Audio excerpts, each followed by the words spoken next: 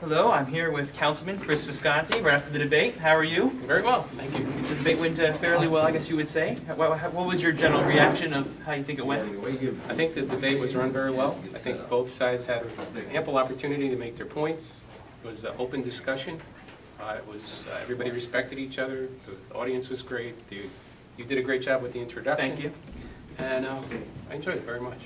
Now, I noticed, we're getting closer to election time, and all the pamphlets start going out in the mail. And I was just looking through your pamphlet, and it says in your biography that you're the vice chair for the sewer, the water, and the DPW. And recently you've heard about two of those things in town, which is the DPW building and the sewers that are trying to come downtown. Can you just provide an update of what is going on with those two projects and how you are personally involved with those? Sure. The DPW building's been in the planning for quite a while. Last year I was the DPW chair, so I was involved a little bit more on the planning and hiring an architect and a few other things. This year it's actually started construction. Actually, they had a demolition ceremony last week, and the actual construction ceremony I think is the 26th. I'm not exactly sure of the date. But that project, basically we put $500,000 down on it. We figured out a way to do the project without a tax increase to the taxpayers of Oakland. As far as water and sewer, we have had a whole bunch of meetings. We have our normal water and sewer issues, repair and maintenance of tanks and water mains and pumps and all kinds of things like that. But in addition to that, we were trying to schedule a meeting with the Highlands. They've reviewed our latest application. If we get approval from them, hopefully in November, I think we're trying to schedule a date. We can then go to the DEP for a pre-design meeting and actually take it to the next step. Now, so you also brought up in tonight's meeting, you're also the finance chair, Yes. And you're also the council president. And also in that same wonderful campaign pamphlet, you tout that there's been a 0% increase in the past two budgets. And you also say you want to bring down Oakland's debt to zero by 2022. So I wanted to ask, how do you plan to lower the debt and keep taxes low?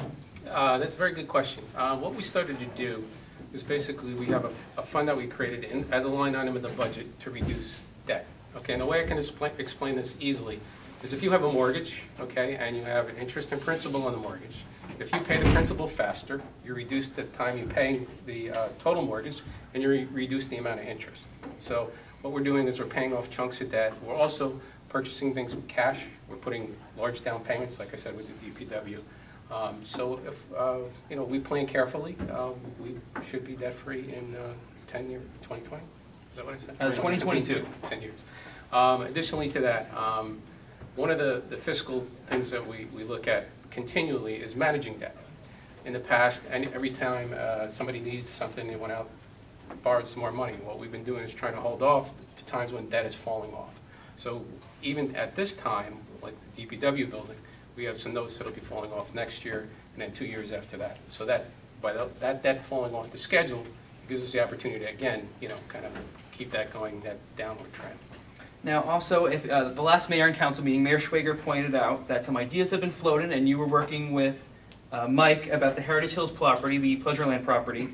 Can you elaborate how far that progress has gone so far, and when the public should expect to see things happening with that property? Yes, I leave it to Mike to give you all the details, but real quick, the proposal they brought forward, they're trying to share it with some of the offices in town, the DPW people, the fire department, the police department, and the idea is to get input before they go truly into a design phase to see what their requirements are and suggestions they may have. They're trying to be inclusive and look ahead rather than steam ahead and then have to go back and redo things. So they're being very responsive and responsible.